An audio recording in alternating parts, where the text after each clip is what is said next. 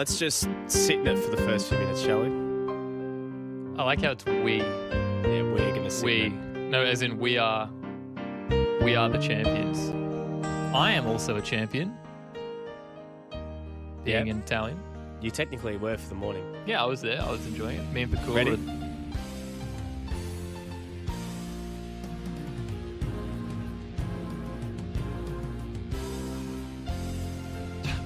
This is a really nice instrumental.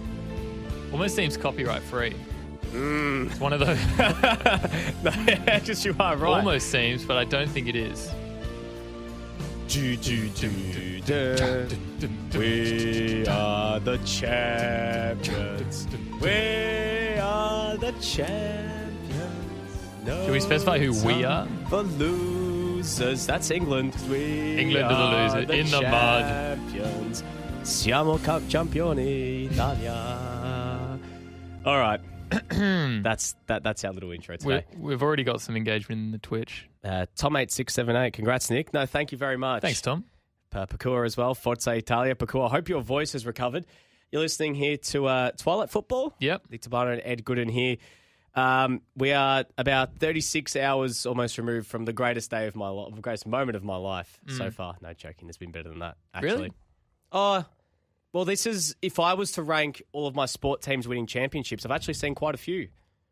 I've seen one AFL Grand Final win. I've seen a World Cup win for Italy. I've seen them win the Euros now. You weren't really sentient when that World Cup win, No, I was 8. I remember it, but obviously not a... You were just enjoying the Not lights like and yesterday. the lights and the funny sounds. Yeah, and the gold trophy. And I've witnessed 3 NBA championships from 06 all the way Also, through. 2006 doesn't count. Yeah, but 12 and 13 was quite nice. Yep. And so this has been the one where I've actually probably been able to enjoy it the most when you're sort of in your 20s, you know what I mean? Considering that the last grand final I went to was, and as well as Tom8678 remembers, the Australian Asian Cup too. So obviously that was in 2015 as well. So it goes... But this is number 1. Yeah, it has to be. This is number 1. Especially the spectacle that we witnessed afterwards on the Ligon. My throat is like still recovering from just screaming and all the fun we had. I mean, we heard it from Lockie and Pakua, who were with us yesterday. Yeah. So we got the one side of the story. Now we've got ours. It was a long day. It was a long day. To start with, I said to Lockie that I was going to be driving him in. Yeah. And remind everyone what time we were getting to Ligon. We were trying to get there by 3 a.m. And that was still technically late. Yeah, we were like, oh, we're pushing it. Yeah. For 3. So I woke up at 2:15. I was going to get ready, head to Lockie's house in South Yarra, then drive to Ligon Street, get there by 3, whatever. I woke up at 2:15. I was lying there. I was like, great. Okay, I can maybe sleep in for 2 or 3 minutes. That's all good. But then I woke up and it was 3:01. I'd had 3 missed calls from you, a couple of missed calls from Lockie, and a message at the end saying, "Hey, Edman, all good. I'm just going to get an Uber in." Yeah. I was like, shit, okay. Sorry. But then I was like, I'll still go. I actually said to myself, oh no, I don't think I'll go in. Yeah. But then I thought to myself, you got the rev up by me though. I gave you the rev up. You gave me a call. Yeah, because I woke up, I barely slept because I was so excited and I knew I had to be there by 3 a.m. And also because as well, for those that don't know, at Ligon, anywhere that you could book was booked. Yeah. So the only place that everyone knew that was open that you could go to was Brunetti's. Brunetti's, when I went a few days beforehand, they said, we're going to have 3 TVs. If you know Brunetti's, it's a very long cafe. So there's enough room. It's probably the biggest restaurant on Ligon Street by far with the amount of space. And it's a chain. Yeah. So they would have one right at the back where they've got sort of their restaurant section. They were going to have one to the side, which is sort of near their little coffee bar. And then we have one at the front, which is actually outside. Yeah. Then we find out the night before that they were not going to have one outside. They were not going to have one to the side. They were only going to have one at the back. Why wouldn't they? Apparently due to COVID restrictions. I don't really know. I'm not going to question it too much. And they were only going to have 150 instead of the promised 200. Now, people caught wind of that and were there from about, probably people just stayed the whole night outside Brunetti's. I know. I think the Calcio boys were there for quite a while. Yeah, and then obviously there was the man who brought the projector and went down to the piazza down at Argyle Square with an esky underneath. Yeah. And, thousands of people congregated down there. It was Medlin. But we had the secret location. Secret locazione from a friend of the station, Mickey Morkos. Shout out to him and everyone down at Minnico. Yeah, he was strolling around in his Arsenal kit, of all things. I think it was Emiliano Martinez he had on the back as well. And so our producer out there, good old Josh Parrish, welcome back to Victoria, now out of ISO. He told us a few days beforehand, look, Mint & Co is showing it because he's just spoken to Michael. Do you guys want to go there? I thought, oh, look, I think we'll be okay. But then as it got close to kickoff, I thought, you know what? I think we're going to have to go to Mint & Co. So the night before, I sent Michael a text and I said, look, book for 8. I was telling my family friends coming as well, book for 8. And just to lock us in. He goes, sure, no worries, we'll be open at 4. So we're waiting outside. Next door to Mint & Co is Doc. And Doc, you saw Doc. It was packed. Was pumping. And of course, because they had Toby Green and Stephen Canelio watching it at Doc as well. You received that news midway through. Yeah. Mickey came up to you and said, there's some GWS boys in there. And I was like, should definitely not go say hello. No jokes. I actually really like Green and Canelio. Friends, football friends. Well, I just think they're great players. Anyways, so I basically then thought I saw some people that I knew, some other friends, and I was like, look, Mint & Co is showing it. If you know anybody else and they want to come, there's plenty of room. Just let me know and I'll set you guys up. So as Lockie described it, he's like, it's like you're just doing secret deals at the moment to get everyone to this location. You were. Because you know how it was like on that little alleyway. Well, you actually, in order to get there, I had to end up getting an Uber. Yeah. And you said, don't put the Mint & Co location. Go down the actual, So just put in Doc and then go down the alleyway. My Uber cost $76. Yeah, because you had a bit of a traumatic experience to get there. The Uber called my Uber at about probably 3:10. Wow. 3:15. It took you about an hour. It took me a bloody hour. I call it and it's like, cool, it's 10 minutes away. So I get out of bed, get ready, brush my teeth, all good to go. And then I look at my phone as I'm just chilling. I'm like, 10 minutes has passed, so he's probably out the front. And then it says 11 minutes to go until he gets here. Yeah. So I check where he is, and he's at Eureka Sky Deck. Which is not close to Balaclava. No, he's gone backwards. Yeah. He was originally in Caulfield, and he's gone to Eureka Sky Deck. So I sent him a message saying, hey, what's up? Is everything okay? Like, what's going on? Yeah. Doesn't respond. He sees it. And then he drives, and then he starts heading back down, and he's at about Albert Park, which is still a while. 8 minutes away. Yeah. And then he just stops, and I'm like, everything all good? And then he cancels the ride. Wow. Yeah. So I get another one who's about 4 minutes away. He came along. Straight away. Came straight away, and I got in the Uber, and I went to push my glasses up, as I always do, and I didn't have them on my face. So I got about a minute and a half away. And you're just like, mate, I said, see. mate, I'm so sorry, but is there any chance we can turn around and I go get my glasses? He's like, yeah, no worries. So he was a good guy. He was great. Give him 5 stars?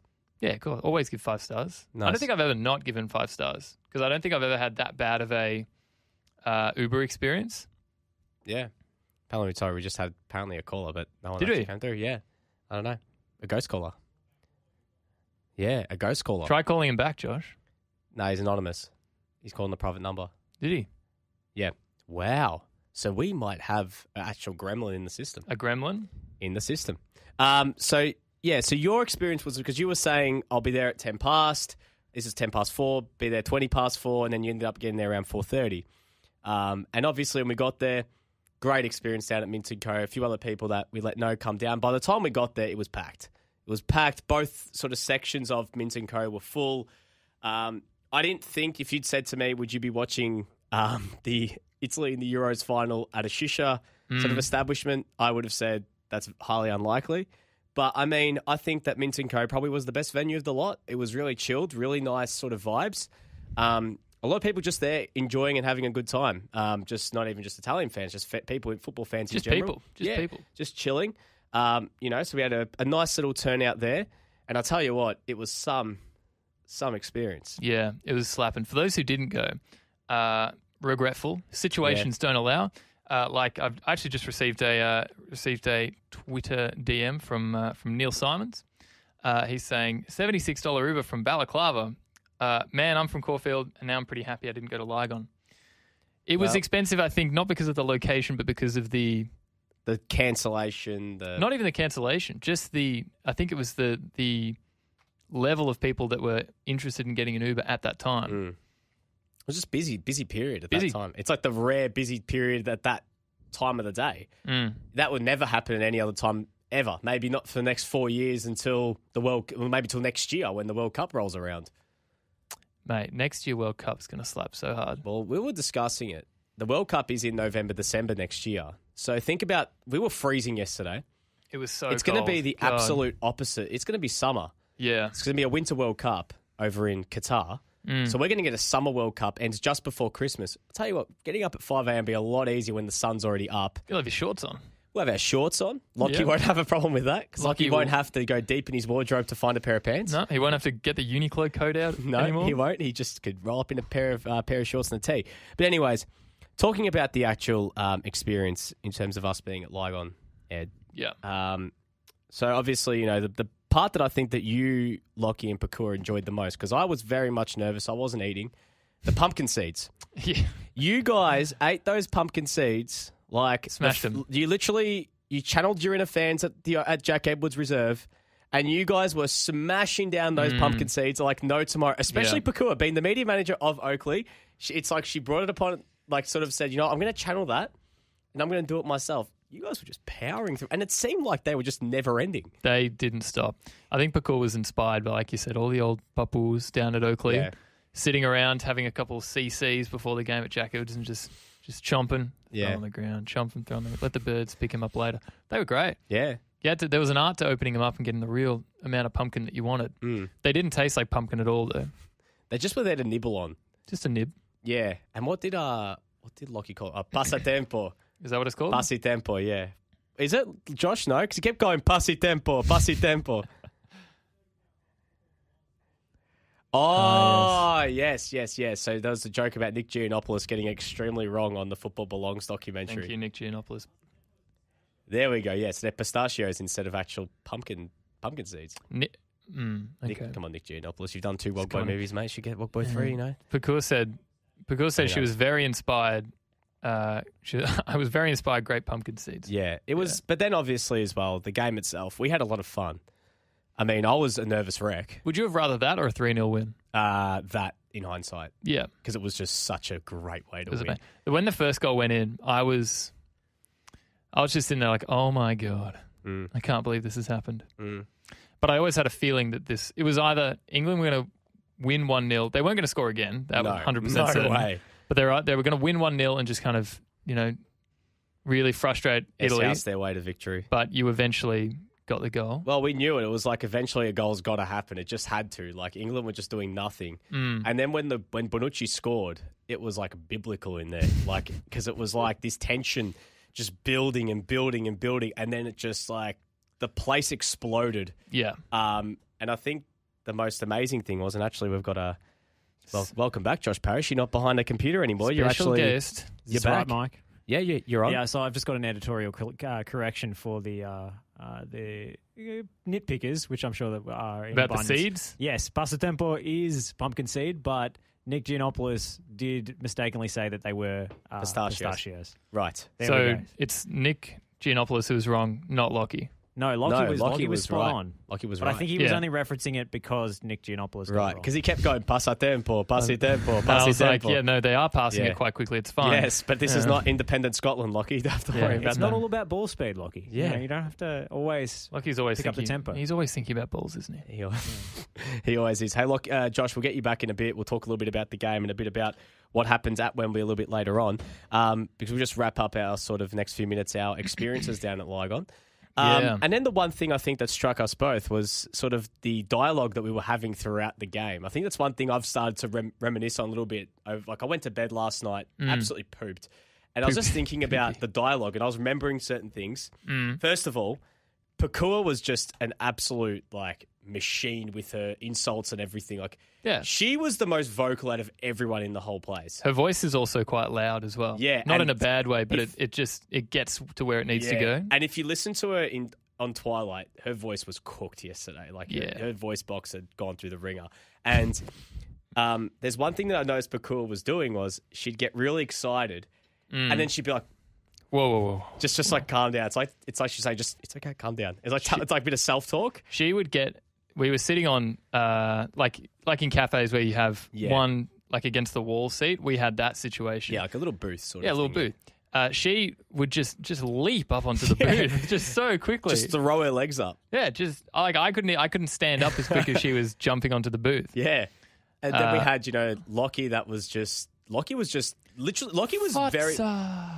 very nervous. He was probably as nervous as me because of his Scotland roots. And yourself, you were just there vibing, having a good time, telling us about your conversations with your mum at the time, who was in England. Yeah, and your mum, who was openly rooting for almost not for England. Yeah, well, my mum messaged me just being like, I didn't realise that she knew this much about football, but she just messaged saying they should bring on Jack Grealish. Oh, no, not even that. Just get Jack on. I was like, Jack Grealish? And she says, yep. I said, do you like him? She just said, make stuff happen. I've watched a lot of football. All right. Well, you've spent time in the Midlands. Yep. So he is like a Midlands hero, being from Aston Villa, or playing for Aston Villa, sorry. He's technically Irish. We won't get down that Jack Irish. That rabbit hole too much. But anyways, I remember the one bit that stuck out for me was when we head to the penalty shootout, was when Bellotti missed and Harry Maguire scored. I remember turning to you all and saying, we're effed. You said that's it. We're gone. We're done. I thought this is it. And then I remember just that feeling of like, all right, Bonucci scores the pen and then Rashford hits the post. And then we're all just like, hold on a second. Hold on a moment. Just wait a second. That was really the turning point. I mean, the Harry Maguire penalty was one of the best penalties you'll see. Knocked the camera out. It killed the camera. It actually destroyed the camera. Yeah. Then it all just changed from there. Yeah. That was like bad luck. Bit of karma. It was like the BBC said, all right, now you have to miss all your penalties. You knocked out our camera, now you're going to miss. As long as the slab head narrative is still being enforced, then we're fine.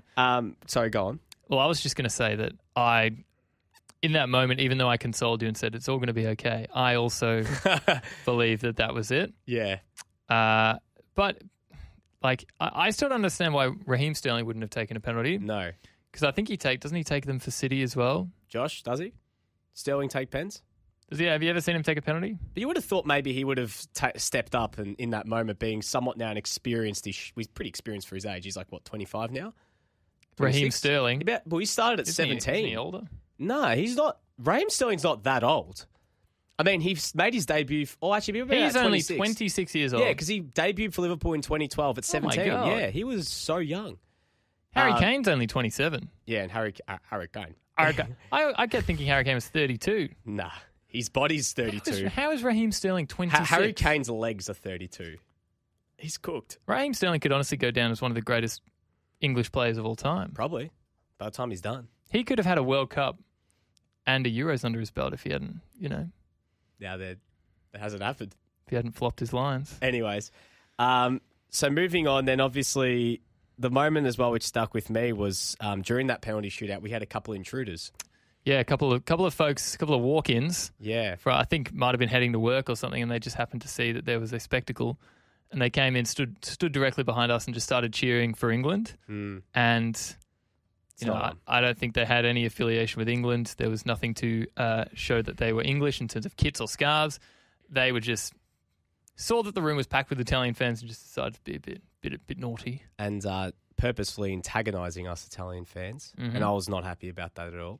Me, as a passionate Azzurri-blooded man, I said to myself, how dare you? Yeah, absolutely. And then obviously they won. And I remember I got my phone out for Jorginho's penalty because I wanted to capture the moment of it. And obviously he missed, so I deleted the story very quickly. And then I didn't bother getting my phone out in the moment that Bukayo Saka stepped up because I thought he was going to score. I thought, okay, this is going beyond the 5. Yeah.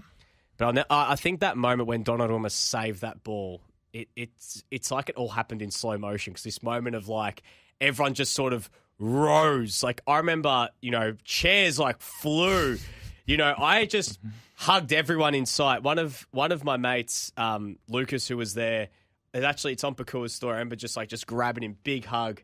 And it was just like this moment of like, we've done it. Like, we've done it. We've done it. And I can yell out all the different expletives that were coming out of my mouth after we did it. A lot of effing done it, effing this, we've done it. Oh my God, we've done it.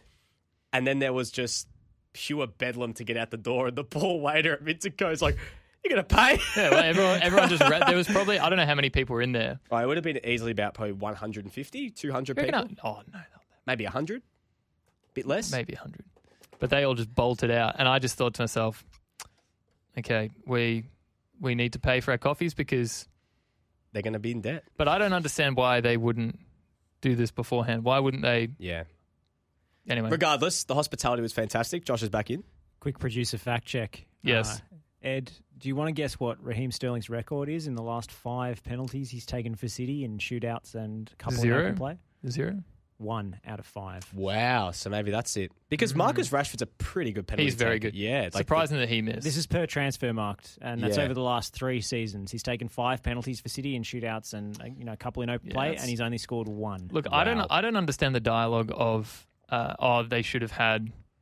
I say that after bringing up the Sterling thing, right? But I think there's young kids should be just as good as taking penalties. Well, I mean, as the experienced people. It's an art. At the end of the day, it's just about having composure in the moment. Yeah. Like Harry Maguire and Leo Bonucci are not good finishers, but hey, if you can step up and kick a ball 12 yards and put it in the corner and block out all that external pressure. Like for me, I feel all the stuff that happened afterwards, just dovetailing from our experience, talking about what actually the experience that Paul Rashford, Saka and Sancho have gone through over the past 24 hours, 48 hours is just abhorrent. Yeah. Just terrible sort of sentiment from the England fans. That's just not on. That sort of abuse and everything else. We're in the bloody 21st century, for God's sake. So that's just not on. We feel for them. We here at FNR are firmly against racism, and we hope that can get stamped out. But moving back to the game, we then ran out to Lygon, actually out onto Lygon Street. Yeah. And I tell you what, Ed, that was some of the most fun I've ever had. And Lockie was mentioning it yesterday about how I listened to the podcast on the way, and he goes, Nick seems like the mayor of Lygon Street because he was hugging everyone that he saw, and he's recognized so many people. I didn't recognize that many people. It's just that we probably ran into about 4 or 5 of your friends. I reckon all up, I probably hugged about been over 10 people. Yeah, that you knew. Yeah, people that I knew. There was a few, obviously, I know better than others. People that I'm closer with than others. And I guess there was one moment in particular where one of the guys, call him mate, acquaintance of mine, Andrew Amato, who I went to school with. He it was when we were sort of near 7-Eleven. He was that guy. He's like, Nick, and he gave me a hug. And when he hugged me, he accidentally whacked me on the ear, just like in the moment. And then, as like a reaction, like as like a reflex, I smacked him on the ear as well, just like an ear for an ear. Yeah, because like it was just like we're both just like, oh my god, we won. Yeah. And then afterwards, I'm like, oh my god, my ear is messed. Like I have it was been like slapped. Like when you get slapped across the side of the head, it feels painful, and your ear just goes like it's ringing for a while. It's a bit of a reality check. Yeah.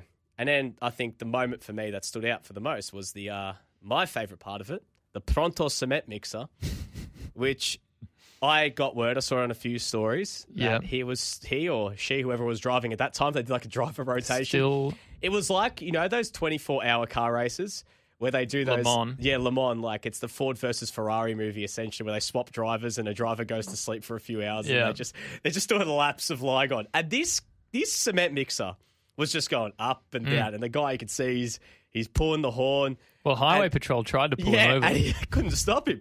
He was going up side streets, coming back around, and he just was loving life. I saw a picture on, I think it was The Guardian, maybe the Herald Sun, of the Mustang that we ran into. Yeah. And the number plate was, the Maserati was Maserati. The Maserati was fresh. But the Mustang, that was the Monaro that we saw, and it pulled up right. No, it wouldn't be. That was a Monaro. Monaro is a Holden. You sure? Holden Monaro. No, it wasn't a Monaro. Sorry, it was a Mustang. It was a Mustang, but it was a Camaro or something like that. I don't know. Anyways. He just stopped in the middle of the road. Yeah, but it was like right outside where we were standing, and just everyone just ran over to the Mustang, and everyone just sort of blocked it. Surrounded it. It was just a fantastic moment. I mean, seeing all that outpouring of emotion of so many people, and I think for me as an Italian fan, like I think a lot of people might misconstrue it, and some people say a lot of these fans are, Euro snobs and this and that because, hey, why aren't you going to the A-League or going to the NPL because you're Italian fans? End of the day, this is a moment where it's more about like identity and being proud of where you come from, because a lot of people that went, there's a lot of people that probably aren't really football fans. There are people that I know that went that definitely weren't. People just went for the experience. It's an experience. End of the day, it's a spectacle, right? It's like if the Australian boomers, there'll be a lot of people that get around them if they make the gold medal game. Yeah, if they've got a gold medal game at 9 p.m. on a Friday night, chances are you're probably going to head down to the pub, watch it. Yeah. Like, it'll be great. But that doesn't mean then someone's going to say to you, oh, why aren't you watching the NBL? Yeah. It's not the Well, same. for instance, right, think about it like this. Mac Horton, for instance, the Olympics, right? He's going for gold. Say he's going for gold and say, I don't know. I don't even know what he qualified for in him. Say it's like the 400-meter freestyle, right? Yeah. Everyone's going to watch it because it's like it's an Aussie going for gold. And everyone's going to be like, I really, really, really want Mac Horton to win this, right? Because it's like, this is amazing. But you're not going to turn around and say, but why aren't you watching swimming all year round? Like, why haven't you been, tuning into Prime, Amazon Why aren't you Prime? watching the World Championships? Yeah, why aren't you watching the FIBA qualifiers and all that? That's basketball. Sorry, the FINA, I think it is. I don't even know what they're... Sorry, this is... But that's exactly what I mean. I don't even know much about swimming. But, You're allowed to pick and choose. yeah. And the thing was for me is that there was just so many people there that embraced that sense of, just who they are. And I think that's one thing, we've seen here. Unfortunately, with football here is there was this time and a very long time where there was this stupid ruling about, stamping out, identity and all that sort of stuff with NDIS. And it's just or NCIP, sorry. I'm getting it wrong. I said NCIS. Yeah. NCIP. We would have needed NCIS to get around it. NCIP. And I guess now how that's gone and people actually embracing their heritage is a great thing. Yeah. And I think that there was just this feeling of, a lot of Italians were so ridiculed and so upset after they missed the World Cup. I remember the amount of, sorry for expletives, like shit that I copped during that period.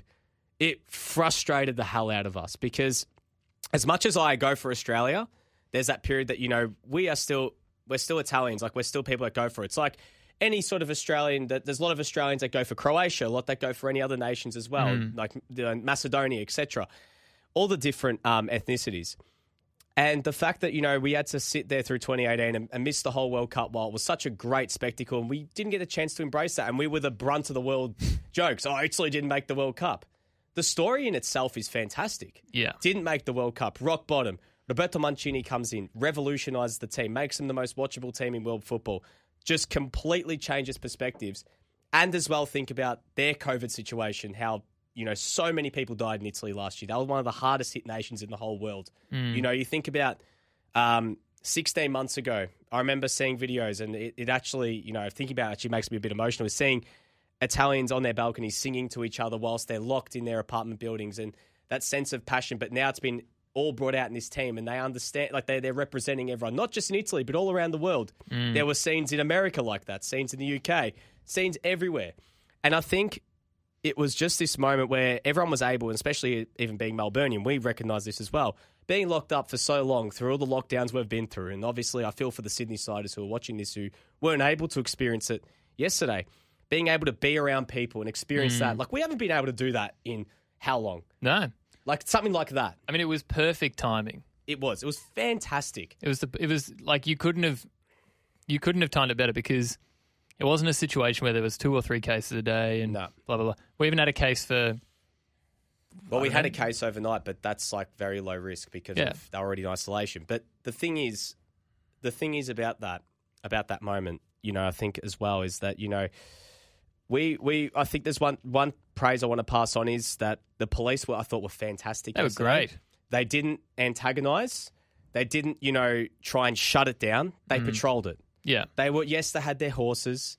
Yes, they had a lot of cop cars around, but it's not like, they, were actively trying to shut it down. They were just making sure it was nothing ridiculous was going on to the point where people's safety can be endangered. Yeah. The people who were endangering their safety was that guy kept trying to do a 3-point turn on bloody Lygon Street. You can't do a 3-point turn on Lygon Street. You're not going to make that happen. But it was just well handled. Yeah, and I mean, it's a shame that the City of Melbourne weren't able to organise a proper event. And I think that they probably would have if COVID settings permitted, and probably hopefully for the World Cup in 18 months' time they can do that. But yeah, I've got to give the cops credit. They did a great job. Yeah. There were a few people that got arrested. They did some silly things. Yes, there's always going to be a few. But for the vast majority, the thousands of people, I think that there easily would have been close to 10,000, 12,000 people all up that probably have piled in. Do you reckon, really? Yeah, 100%. I mean, the Piazza, it was the thing that I think it was also the nature of the fans as well. Yeah. I hate to say it, and I don't want to speculate and do that kind of thing, but if those were England supporters who had won, it wouldn't have surprised me if there was more trouble. Yeah. All right, well, let's take a short break here because we'll talk a bit about that, sort of the sentiments, but instead the scenes that happened over at Wembley. Because there were some pretty ugly scenes with the fans that were there, the English fans in particular. We'll bring Josh in just a moment as well. It's good to have Josh back in, even though I've just heard his voice after his mini stay in Canberra, which we saw him have a rush to the border. He got back just in time because of special thanks to the gum sticker, Reese Hawker, who stuck his gum in the right place and told Josh, hey, Josh, I think you should get back because I've just Who'd you fly with? I think it was Jetstar. Qantas. Rex. Heard they do biggies now. Did you know that? Yeah, well, he flew the airplane that sponsors Jordan Pickford's arms, Rex.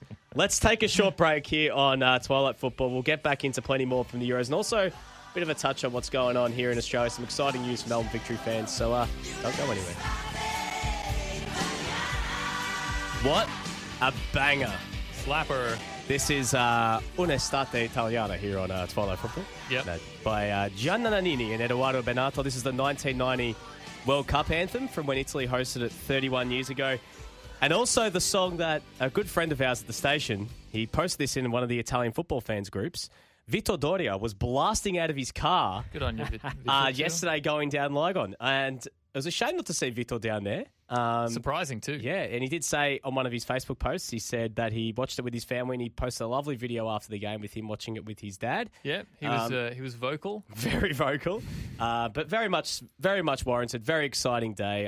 If you've been living under a rock for the past 36 hours, yes, Italy won the Euros. Josh, you're back. Yes. Just in time for the celebrations to continue. You've had a bit of a mad 48 hours. I remember 48 hours ago getting messages whilst I was at work saying, oh my God, I have to run for the border, basically. And I only knew about the border closure because Reese Hawker, saved your ass. Behind the scenes mastermind, the gum man, messaged our group chat Gummy and said, with a nice little DHHS screenshot, which I probably should have had tweet alerts on my phone for that account after all the New South Wales stuff. Well, look, I'm not going to make this a political thing, but I was coming from a territory with 0 cases in 300 and something days. So But I didn't expect... within New South Wales. Yeah, within New South Wales. So technically you're in New South Wales. No, not technically. You're basically like... In fact, technically it's the opposite. It's technically like he is in San Marino, but he's just in Italy. Yeah, exactly. Are people from San Marino celebrating the Euros? Probably. Actually, okay. They probably are. They don't celebrate much with their national team. They lose 10-0 every week. That's true. Josh, I mean, you watched it from a more neutral perspective yesterday, at least from the comfort of your home, and didn't have to worry about, the overriding emotion of Italian sentiment that we had and everything else, and we're able to sort of gain a bit of a neutral perspective. You spoke about it a lot yesterday, about the actual game, but let's talk a bit about the fan behaviour. We'll talk about it off air, about how disgraceful it was, especially in the pre-game. Just terrible scenes. And we're not talking Lygon, we're talking Wembley here. Yes. We're not, there's no way we're talking about Lygon. Lygon was fantastic from all I saw. I wish I could have been there, but I was able to follow some of the stuff happening in England over Twitter. And look, I think having an 8 p.m. kickoff time local was a terrible idea because it just gives people more of a chance to get tanked during the day before the game. But aside from the scheduling, this was one of the most diabolically organised mass sporting events of the last couple of decades. And honestly, I'm actually extremely relieved that we're not here today in mourning talking about some kind of crowd crush situation. Yeah.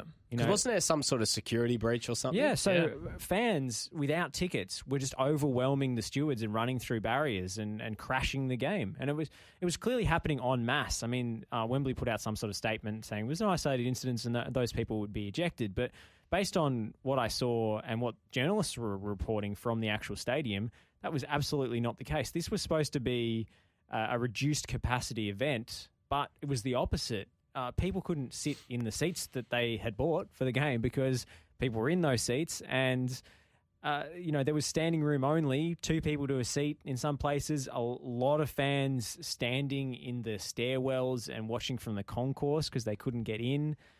There were fans breaking into VIP areas and areas with players' families watching from, which Wow. obviously all the social distancing stuff went completely out the window. There were a few fans that actually ran through the press area and were being chased by stewards. It was complete chaos, absolute chaos. And England has prided itself on being one of the more enlightened nations where it comes to crowd control and exerting something of a softer touch. But I think they underestimated the kind of fan fervour and the craziness that would surround this game, given there's been basically an 18-month build-up to this, and so many people frustrated by the COVID lockdowns, and this was always set up to be the biggest party in the history of London, and fans absolutely trashed the place. And look, I'm just glad that there weren't too many injuries. From the sounds of things, and this kind of shows that this is kind of a demonstration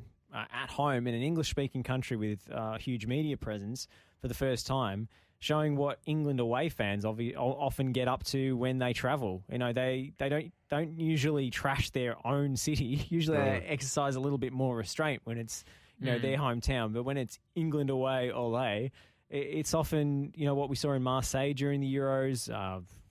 Chairs being thrown through restaurant windows and just bottles lying in the streets and broken glass. So, this was a diabolical situation. It could have ended tragically. It's terrible because you said you think England being pioneers in this situation because of the situation they went through with Hillsborough, however long ago that was now. They are the ones that have had to suffer greatly due to a situation of, poor security, fans stampeding essentially on the ground, people unfortunately dying. And when you talk about that is unbelievable that something like that could actually happen in a stadium like Wembley, which is one of the best in the world. You'd think Euro final, eyes of the world on us. We need to be at the best possible. COVID situation as well, reduced capacity. And the stage-managed capacity of UEFA, the whole force of that entire organisation behind them, you'd think it would be a bit more sterile and tightly controlled. This is often the opposite that people complain about, these events that you can't do anything. You can't stand up out of your seat because you get people, security people on top of you. But I think one of the issues with having a big game at Wembley, and they haven't had a final at Wembley of this magnitude, not an international final for a long, long time, not since 96, I suppose. The first of the new Wembley. And it's the first of the new Wembley. But the issue is there's actually residential apartments and housing quite close to the stadium. So rather than having the kind of ring of steel that they usually have around these massive new stadiums for World Cups and so forth. Look at Russia, it's just deserted for miles around. So they can basically set up several security checkpoints on the way in and make it very tightly controlled. If you cut people off from that distance, you're actually impeding people coming to and from their houses. So there's an issue with the setup there, and I don't think England are going to host another major tournament final for quite some time as a result. I don't want to be that guy and go full Australian patriotism about how we deal with stadiums, especially in the wake of the recent, how with COVID capped crowds, etc. The MCG has a lot of residential sort of place, especially on the north side, the East Melbourne side. I know there's a big Yarra Park section and everything, but the way that they deal with it in terms of, it obviously have been worked at the MCG, how they've set it up recently in terms of security and everything else. It is so tight that it is impossible to even think about stampeding on the ground. Because you get past the first wave. If you don't have a ticket, you're not getting past the second. I think it's also the fact that there's barriers in barriers are part of the actual ground. Absolutely. I don't know what the setup is like You'd have to think they'd have the turnstile. You'd have to think, scan the ticket, turnstile, security there as well to make sure if you're jumping over it, you're speared to the ground almost. Because it looked like you obviously don't want to make funnel points because that's when you have crushes and stuff. But you want to have a level of, only two people at a time can get through this section or whatever. So the MCG's always been good at that. Also, the fact the MCG is so enormous and it's a massive circle as well also helps. Yeah, I think Wembley's a 90,000 seat stadium though, but I think it's very tall. True. And it's very just kind of... And it was largely the ground level stands, the lower level that were being crushed. So, I guess there's a natural prevention of a kind of Hillsborough situation because fans can actually escape onto the pitch if they absolutely need to, which is what happened with Hillsborough is the away fans were put in an upper tier and they had nowhere to go. Yeah. So there's obviously just a geographic kind of difference. It's to just the timing as well. You mentioned the fact this is an 18-month build-up. Yeah. They just, like my mum was in the UK, she was talking about it, how she's so glad that she can now just go out pretty much without any restrictions. Most people have had their vaccines, and most people are of the understanding that if you go outside and you get COVID, there are measures in place to ensure that you aren't going to die, essentially. So everyone's just out and about now. Everyone's cruising. And there's Freedom Day coming up, which is when they're rolling back any remaining restrictions, despite sort of increasing infection numbers, because you can still get it if you're vaccinated. Yeah, the thing is, we're not going full epidemiology here of what's happened in England. It's the fact that there's more cases, but there's less deaths and less hospitalisations as a result of it. Obviously, it's not good to have your cases going up, but people getting vaccinated. It's like a race that's like, oh, well, we'll just go get vaccinated. Yeah. Here, well, you got to wait. To bring it back to kind of a football-related discussion is, I think it also, not just a poor security arrangement, but it also points to, I think, a quite deeply ingrained cultural problem among the England fan base. It's not necessarily the same sort of people who turn up to kind of Big Six Premier League matches. There's a demographic difference there. Often these fans, and you see it on the banners that they bring to the stadium in England, flags with names of clubs and towns, on the St George's Cross, or in the corners or whatever. You know, it's people from very kind of rough working class areas in some respects, like Grimsby and places like that. Or Sunday League Conference. Yeah, exactly. And it's a very raucous atmosphere, of course, but it's also quite a poisonous one at times. It's nasty. It has a nasty edge. It has a toxic edge. There's a lot of, and there was various reports of this, but not only was there, way too many people in the ground and chaos caused as a result, there was also scuffles breaking out between fans. Yeah, they were people brawling amongst themselves. Yeah, there were brawls. There was a lot of racist and homophobic insults flying around, and this extends out to the abuse that the players are receiving on social media. And I don't think it's easy for a player to go out and perform at their highest level when you know that the backing from the stands is so conditional and based on the result, and you're absolutely going to cop it if you miss a penalty. I think the England fan base has an ability to be, like you said, like the nasty, the toxic, but I think it's like they're just such sore losers as well, and they also don't understand that even if the team doesn't win, they're still the same team, and they'll come back knowing that it's not like you can't isolate specific people in these groups and be like, okay, you can no longer support England. No. These guys are going to support England no matter what happens. It's always going to be the same. Before we take a quick break, it was what we said yesterday. I really think the England squad is very likeable. Like the players in itself. Yeah, they're all great. They're a very likeable squad. You want them to do well. Honestly, I was supporting Italy yesterday morning, but I found it difficult to kind of take any real joy from the manner in which they lost, because I just knew what the consequences were going to be. And especially given the players that missed in the shootout. And, a couple of them, especially Rashford in particular, has been attacked by the tabloid press, and there's been a lot of racist dog whistles in his direction. You just know what the blowback's going to be. So these guys are incredibly likable and incredibly, socially conscious and responsible people. It's not like the kind of arrogant golden boys of English squads past. So I found it very difficult to kind of take any kind of schadenfreude or pleasure in the win. I found the most pleasure, and especially Lockie and I both found the most pleasure in thinking about the fans being sad. And the pundits especially. Yeah, especially the pundits. Oh my God. We just yelled out that many different names in the mud, and we're not going to go through them all. But anyways, I think Rio Ferdinand is maybe the clearest example. He's put himself out there. Him and Gary Neville. The thing, I just want to touch on something really quickly as well, is obviously at the start of the game, players taking a knee.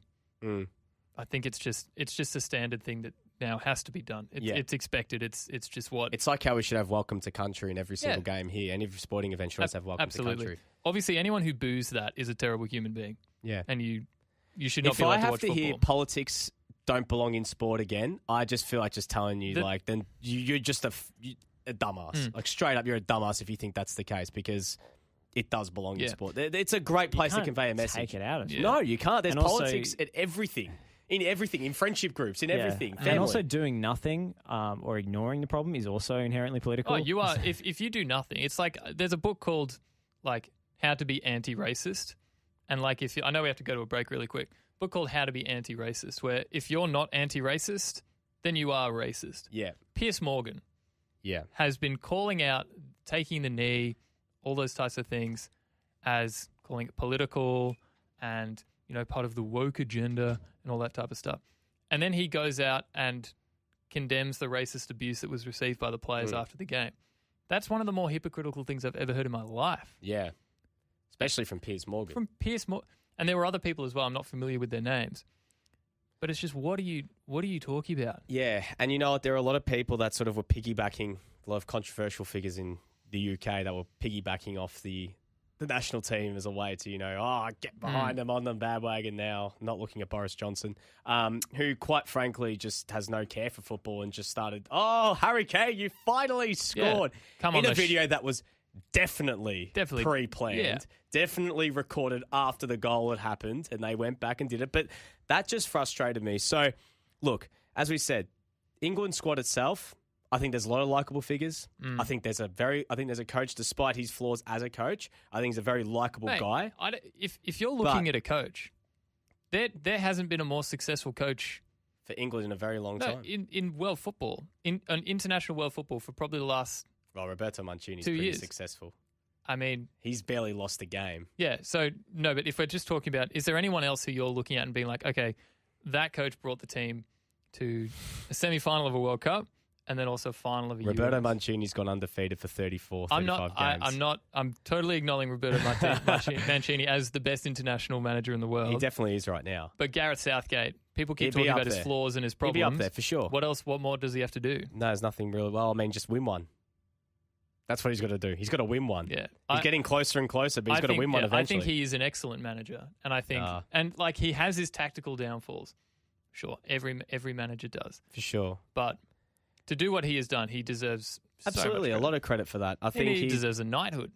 He probably will get one. He will get one. I think that there's a lot. Marcus Rashford got a knighthood, didn't he? I think he did for his service. Mate, Marcus Rashford's one of the most likable people in the world. He's one of the great. He should be getting Nobel Peace Prizes for, not saying that with any sort of satire or sarcasm. He actually should, with what he's done in England, feeding the homeless and feeding so many different kids and everything else he's done through his philanthropy work is just unbelievable.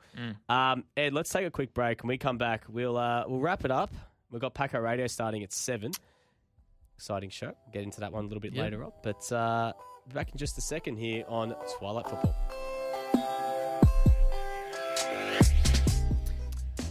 For those who didn't, or for those who were with us during the ad break, You saw us having some shots. yeah, sure, was taking a couple dimes. Thank you, Aussie Hez, saying give us a dunk. Also, thank you for Pakua for saying ad graphic not up. This is a part of the show where we finally get to acknowledge the Twitch chat. Aussie Hez has been popping off. Sorry for not getting to you early, Aussie Hez. We've been seeing the comments. We waited for a break in conversation, but it just didn't quite get to it. Didn't really come. I tuned into Aussie Hez's stream the other day. Good stuff. Great. Yeah? I enjoyed it. Really fun? Just nice. Very chill. That's what we like to hear. Lovely. Nice stuff.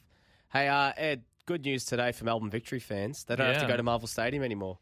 So the big news is that their contract with Marvel for, I think it's 5 home games a season, is officially over. So 15 years at Marvel comes to an end. No, not in the MCU, but as in at their little foray. It's Telstra Dome, Etihad Stadium, Marvel Stadium. Yeah.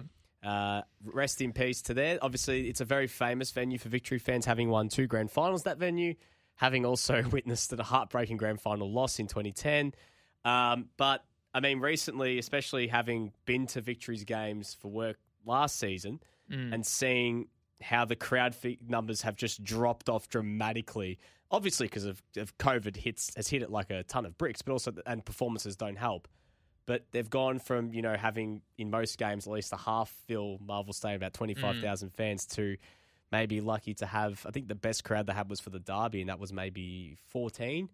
And they had some games, I remember against Western Sydney, they might have had 5. So it looked really, really dull inside that 55,000 seat arena. The 5-game contract it felt like a lot more than 5 games. Felt like 10. It felt like every week. Yeah. It was so bad. And I've been saying for years, mate, why are we playing games of football here? It's so dumb. Just play more, Amy. Etihad Stadium is honestly the first stadium that will become redundant in Melbourne. Well, if you knocked it down and just built... It's being redeveloped. They need to redevelop it by knocking it down and building something completely new. Well, they're redeveloping. Obviously, Marvel Stadium is owned by the AFL. So that's half the reason why it's still around. But also as well, the Victorian government has just pledged extra funding to redevelop it and make it more modern.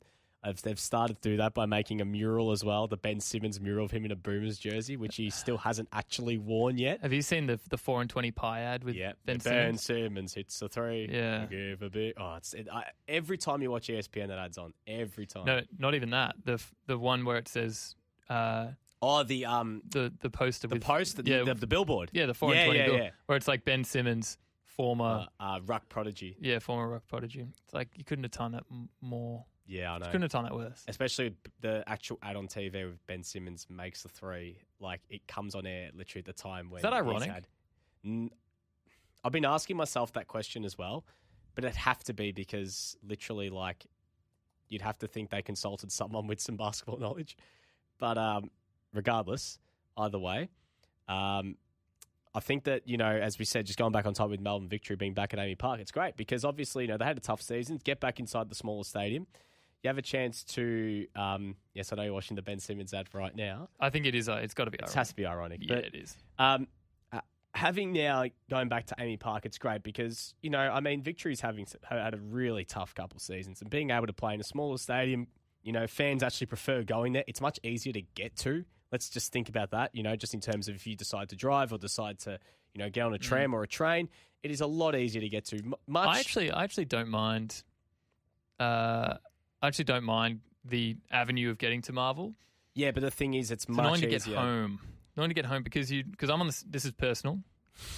I'm on the Sandringham line. Yeah, and so you go to the game, you come back, and it's always like I never know what platform it is. Platform 12. Southern Cross is not easy. Southern Cross. The only good thing about Southern Cross is the intercom.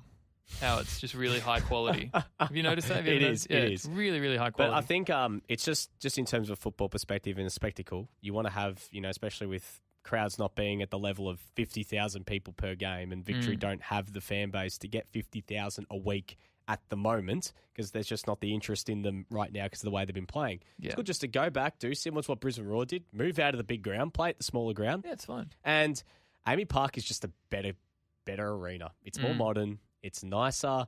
It's better for fan experience because you're a lot closer to it. Like, as well, being in an oval when there's a rectangular, pitch. If they're not moving the seats, even when they move the seats in, it looks clunky and awkward because there's like those weird pockets to the side. It just looks really crap. Doesn't work for me. So it's nice that they're going to go back to a proper stadium. Yeah. Ed, time for us to wrap up and say goodbye. For those watching before, you saw Ed was... Should I drain one? Drain one. The show? Yeah, just knock one in now. You might not be able to see it actually on the stream, but just pop it in from distance, mate. And he's missed. If you've missed any of the show, we spoke about our Lygon Street experiences a little bit earlier on and also touched on some of the fan behaviour at Wembley Stadium, which we did a big no-no to. Head over to the Spotify platforms or your Apple Podcasts, wherever you might get it, and catch up on that anytime. But for myself, Nick Tabayo and Ed Gooden, it's goodbye for now. Yeah.